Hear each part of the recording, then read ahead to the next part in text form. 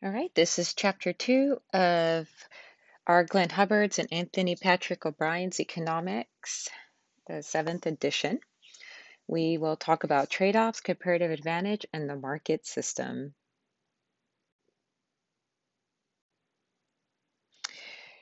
So we will start with the production possibility frontiers, which illustrates opportunity costs. We will talk a bit about comparative advantage in trade and the market system.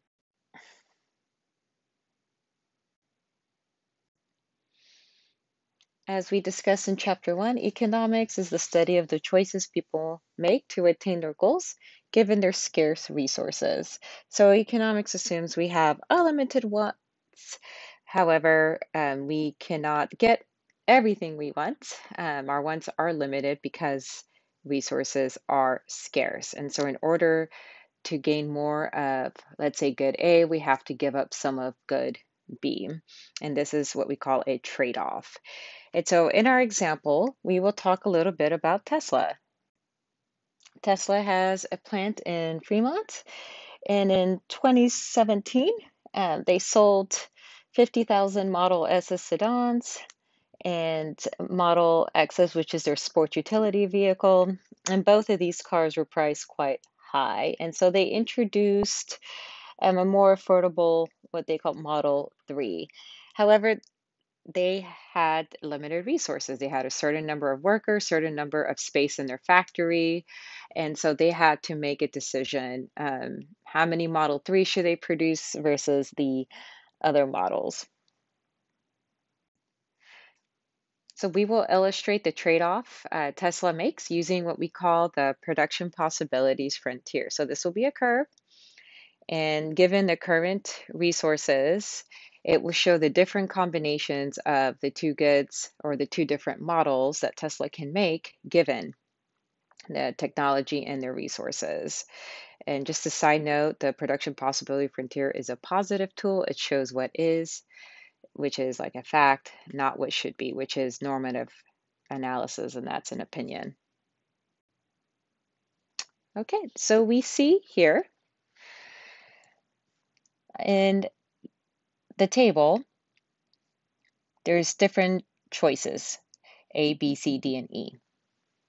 And these choices have a different combination of the original models produced per day and then the quantity of Model 3s produced per day. So, for example, in choice A, Tesla decides to produce 80 models of the original per day and 0 of the Model 3s. So, in this choice, they are devoting all their resources to producing the original models. And then at the other extreme in choice E, they are producing no original models and only producing Model 3s. In that case, if they devote all their resources to producing Model 3s, then they will also be able to produce 80 of them.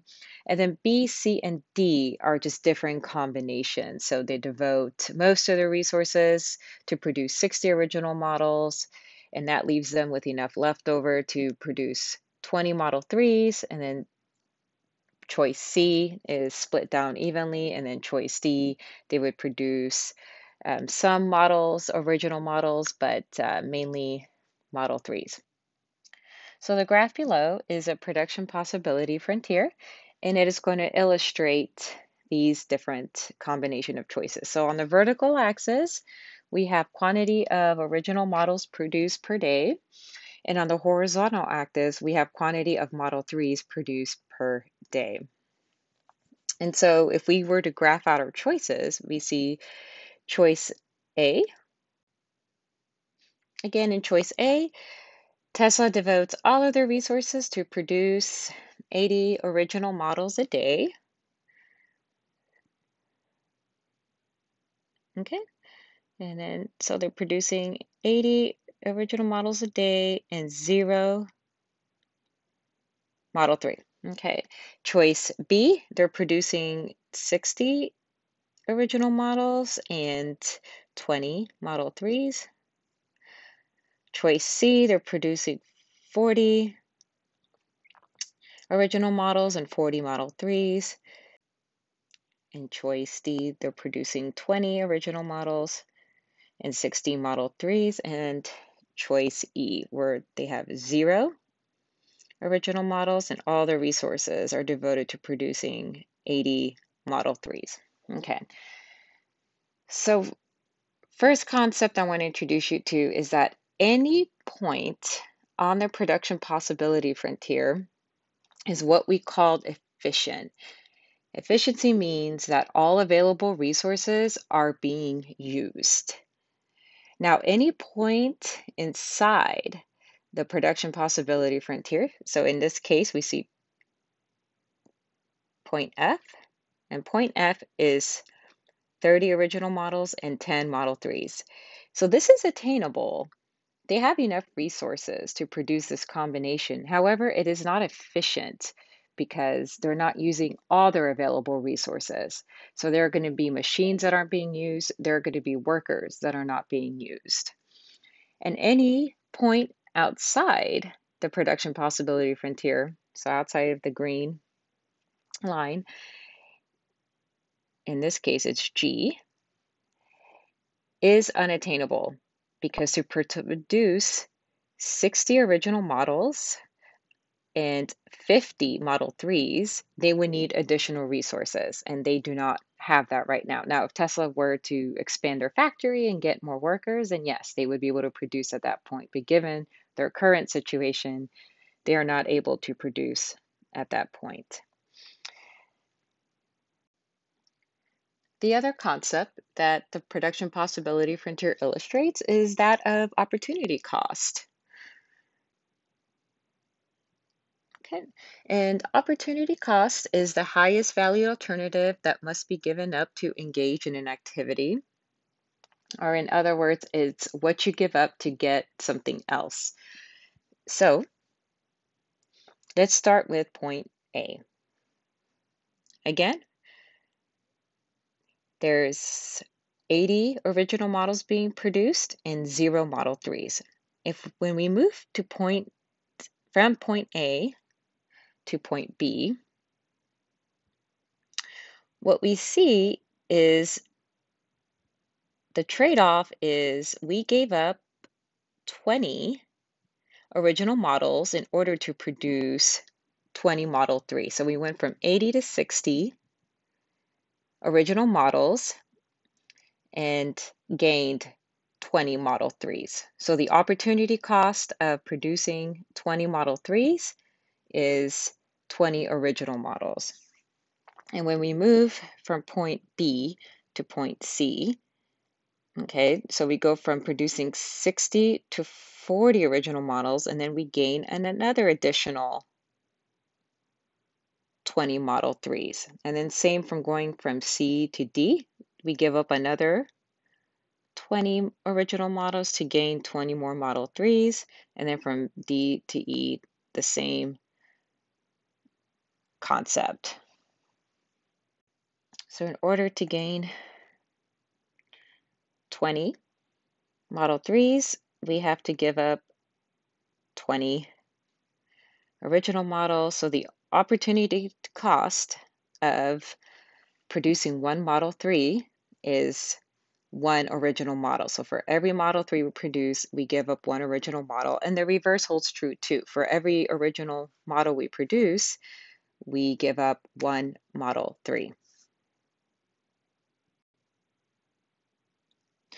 Now, in the last slide, we saw that the production possibility frontier was a perfectly straight line. And when it's a perfectly straight line, that means the opportunity cost is constant. It doesn't change. So we saw as we go from point A to point B, the opportunity cost of producing one Model 3 was giving up one Model S. So all along, doesn't matter. You go from point A to point B, B to C, C to D, D to E, the opportunity cost was the same. However, in reality, the production possibility frontier would be bowed out. And that is because as we move from producing one good to the other good, opportunity costs are usually increasing. So let's say in times of war, we used all of our resources to produce tanks. And let's say the war is starting to wind down, and so we use some of those resources to produce automobiles. So going from point A to point B, we see that in order to increase automobile production by 200, we give up producing 50 tanks. But when we go from point B to point C, in order to produce another 200 automobiles, we give up producing 150 tanks. And to go from point C all the way to producing just automobiles, we would give up an additional 200 tanks in order to gain 100 automobiles. So as we can see here, as we move along from point A, and let's just label this point D, to point D, for every additional car that is being produced, we give up more and more tanks. And this illustrates that the resources used to produce tanks don't exactly translate the same way to produce automobiles. So for going from point A to point B, the resources that are best adapted to producing automobiles, and maybe workers that are better at producing automobiles are the first employed in the machinery. But as we start producing more and more automobiles, then we pull away workers from producing tanks, for example, and they may not be as efficient at producing automobiles as they were tanks.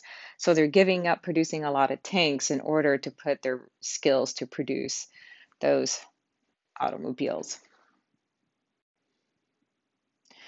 The production possibility frontier can also illustrate economic growth. So let's say we have, for example, immigration. So we have more workers. Remember, labor is a resource. Or we have better technology where with the same amount of workers, the technology enables them to make more of each good. So a shift outward of the production possibility frontier illustrates economic growth. So before, with the original curve, they could produce either 400 tanks or 500 automobiles or some point in between, or some combination, in between. And let's say with an increase in technology, it could be an increase in labor, etc. Now they are able to produce either 500 tanks, 625 automobiles, or some type of combination of those two. But the second line illustrates a higher quantity of tanks and automobiles than the first. Now, let's say the technological improvement only improved in the automobile industry. Then if the economy decides to only produce tanks, they will still remain at 400 tanks. But if they decide to produce automobiles with the new improved technology, they are able to produce more automobiles than before. So in very recent times, one of the goods that has become highly in demand is hand sanitizer. And with the coronavirus and how contagious it is, everyone wiped the shelves of hand sanitizer. And so there was seemed like a worldwide shortage. And so we had some distilleries devote their resources, especially since restaurants and bars were closed. And so, the sales of alcohol plummeted. And so what they did, let's say they were producing beer before, hand sanitizer. Okay. And so they started devoting their resources from producing beer to producing more and more sanitizer, hand sanitizer. Now, what eventually ended up happening is companies like Purell were able to catch up with the demand, so they were able to produce more. So let's say the companies went from producing mainly hand sanitizer and just a little bit of beer back up to producing more beer, especially as restaurants and bars opened, and some hand sanitizer. So moving on to comparative advantage in trade. So let's say you and your neighbor have an apple and cherry tree in each of your yards. But again, time is a limited resource, and so you only have a certain amount of time to pick apples and or cherries. So if you were to devote all of your time to picking apples, then you could pick 20 pounds of apples. And obviously, since all your time is used to pick apples, no cherries. And if you were to devote your time to only picking cherries, you would produce 20 pounds of cherries. Your neighbor, if they were to devote their time to only producing apples or to picking apples, they would produce 30 pounds of apples. And if they were to devote their time to only picking cherries, they would produce 60 pounds of cherries. Okay. If we were to draw your production possibility frontier, it would look like the one on the left, where if you devoted all your time to picking apples, you would pick 20 pounds of apples. If you were to devote your time to only picking cherries, you would pick 20 pounds of cherries. And then any line or any dot on the production possibility frontier would show a different combination of the two fruits. And then your neighbor's production possibility frontier, they could either devote all their time to apples and yield 30 pounds of apples, or all their time to cherries and yield 60 pounds of cherries, or some type of combination in the middle.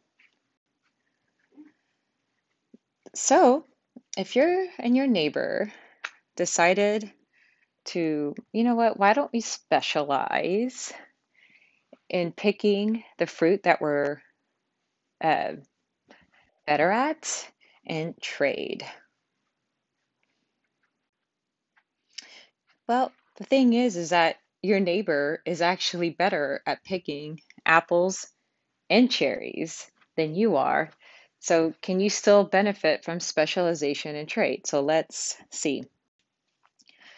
So let's say before you met your neighbor, you decided that you would pick 8 pounds of apples and 12 pounds of cherries a week for your consumption. And your neighbor would pick 9 pounds of apples a week and 42 pounds of cherries for their consumption. And then you meet your neighbor and you guys decide to specialize in trade. And under this agreement, you're going to specialize in picking apples because you pick 20 pounds of apples, and your neighbor specializes in picking cherries, so they pick 60 pounds of cherries, and then you guys trade. So you trade 10 pounds of your apples and you gain 15 pounds of cherries from your neighbor. And so your consumption, and this is very, very important here, is point B. Now, a few slides ago, we said a point outside the production possibility frontier is not possible. And yes, if you were to only rely on your own skills and not trade, then yes, you would not be able to reach point B or to consume at point B. However, with specialization in trade, you're actually able to consume outside your production possibility frontier. Now let's see if your neighbor is better off. Okay, so with specialization in trade, your neighbor now will consume 10 pounds of apples and 45 pounds of cherries. And this is illustrated by point D. So they too are able to consume outside their production possibility frontier. So your neighbor also, even though your neighbor was better at picking apples and cherries than you, they were still able to gain from specializing and then trading with you. They were able to consume more than they would have otherwise had they just decided to not trade. So this is illustrated in the table.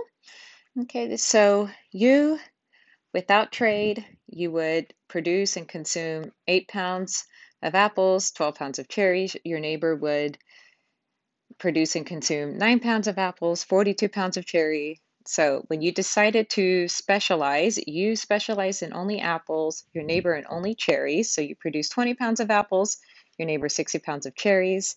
And then once you trade, okay, you were able to consume 10 pounds of apples, which is an increase of 2 pounds compared to if you did not specialize in trade. And you were able to consume 15 pounds of cherry, which is 3 more pounds than if you decided not to specialize in trade. And then your neighbor is also better off through specialization in trade. So they were able to consume 1 more pound of apples than if than had they not decided to trade, and 3 more pounds of cherries. So where did these gains from trade come from? So let's talk a little bit about absolute advantage and comparative advantage. So your neighbor had the absolute advantage in both apples and in cherries. They were better at picking both than you were. So absolute advantage is the ability of an individual, firm, or a country to produce more of a good or service than competitors using the same amount of resources. So your resource was time. You both had the same amount of time, but your neighbor was more efficient at producing or at picking these two fruits. Now, comparative advantage is the ability of an individual, a firm, or a country to produce a good or service at a lower opportunity cost than their competitors. And so when we look at comparative advantage, we have to look up who gives up less cherries to pick apples and who gives up less apples to pick cherries. So for every pound of apple that you picked, you gave up picking 1 pound of cherry. Your neighbor, for every pound of apple they picked, they gave up picking 2 pounds of cherries. All right, and calculating this, okay, is with your limited time of resource, you could pick all cherries, which would be 20 pounds, or all apples, which would be 20 pounds. And so for every pound of cherries you pick, you're giving up 1 pound of apple, and vice versa. For every pound of apple you pick, you're giving up 1 pound of cherries. So your neighbor, okay, if they were to only pick cherries, they would pick 60 pounds. And if they were to only pick apples, they would pick 30 pounds. Okay, so for every pound of apples they pick, they're giving up picking 2 pounds of cherries. That's their opportunity cost. And for every pound of cherries they pick, they're giving up 1/2 pound of apples. So you have the comparative advantage in picking apples because your opportunity cost of picking 1 pound of apples is 1 pound of cherries, whereas your neighbor's opportunity cost of picking 1 pound of apples is 2 pounds of cherries. So you're giving up less cherries to pick 1 pound of apples than your neighbor, and your neighbor has the comparative advantage in picking cherries. They're only giving up 1/2 pound of apples for every pound of cherries that they pick, whereas you're giving up 1 pound of apples for every pound of cherries that you pick. So a country or a person does not need to have the absolute advantage to benefit from specialization in trade. They only need to have the comparative advantage. And so gains from trade come from comparative advantage, not absolute advantage. So we saw a couple slides back that through specialization in trade, you and your neighbor were able to consume at points outside the production possibility frontier. So, despite the fact that your neighbor had the absolute advantage in picking cherries and picking apples, the gains from trade came from the comparative advantages that each of you have, not from the absolute advantage. And so, if we were to apply this again in our daily life, there is actually a book called Spousonomics, and it uses economics to make marriage a little easier. And one of the examples is dividing chores within a household. Instead of dividing everything 50-50, so like one night you wash the dishes, the next night your partner washes the dishes, etc. It's specialize what you're better at. So if you're much faster at washing dishes and they're much quicker at doing and folding laundry, then that's what you should specialize in. And the result will be you'll be able to finish these chores faster and you'll be able to have more free time. A market is a group of buyers and sellers of a particular good or service, and the institution by which they come together to trade. And this trade is facilitated through the use of currency. So, two key groups: households. These are the individuals who provide the factors of production, which is labor, capital, natural resources, and entrepreneurial ability, and other inputs that make the goods and services. And households receive payments for these factors by selling them what we call in factor markets. And then firms use these factors of production. They produce the goods and services and supply them to product markets, and then households buy these products from the firm. So the four factors of production are labor, capital, natural resources, and entrepreneurial ability. So labor is any type of work, and households supply labor.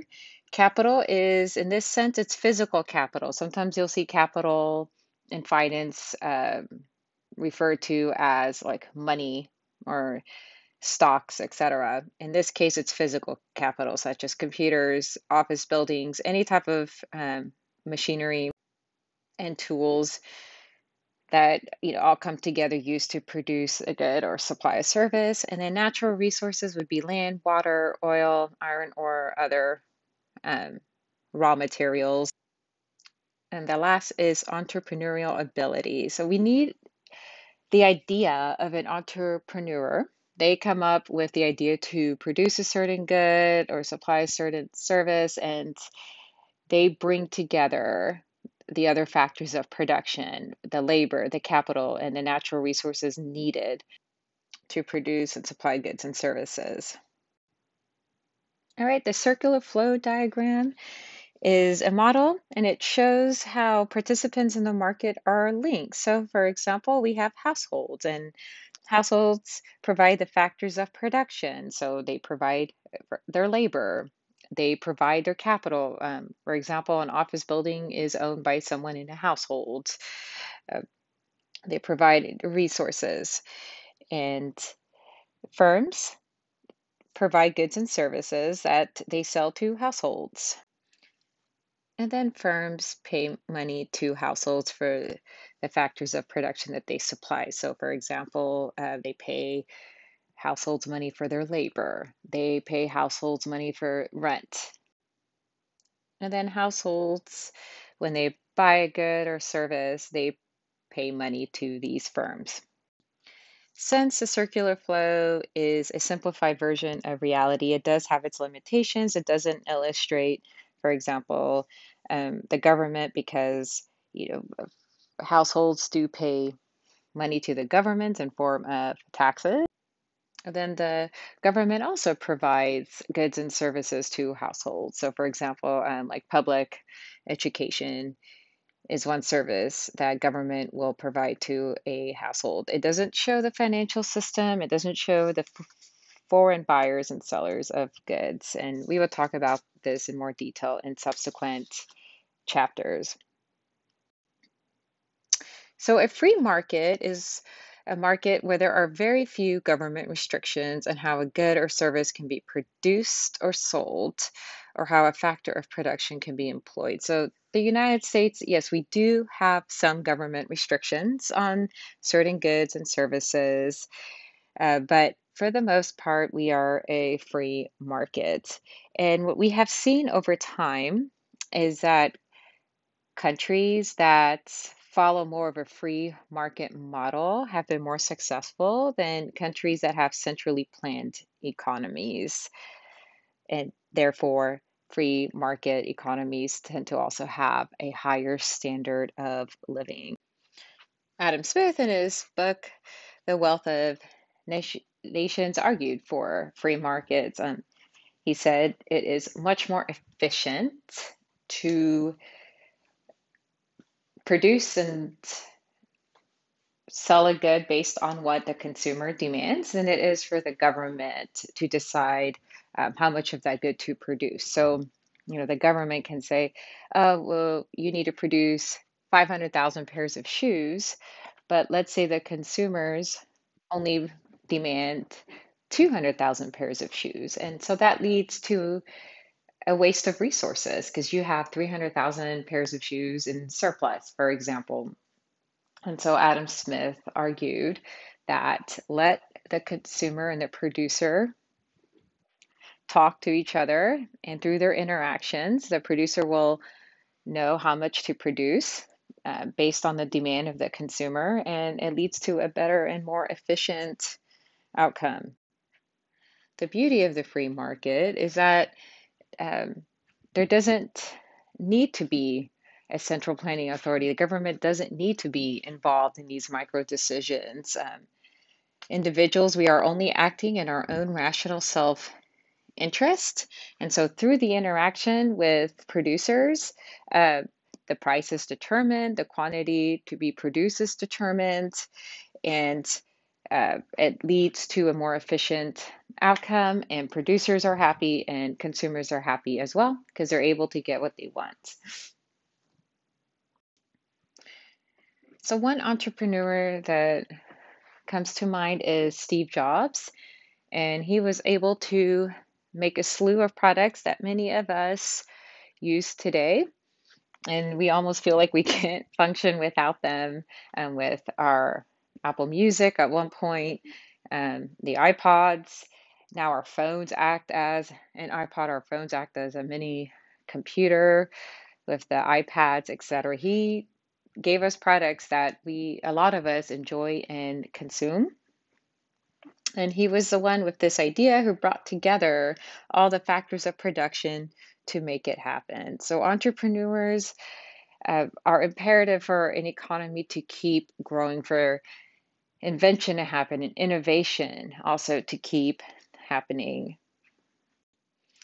And many times, the products that entrepreneurs make can help increase economic growth and standards of living. For example, William Carrier invented the air conditioner, and that has made it easier for us to work and be more efficient in our work. Trying to do work without AC, especially in Texas, would be very hard. We would get very tired. There would be some days that it would be so hot we wouldn't be able to work and we would lose productivity.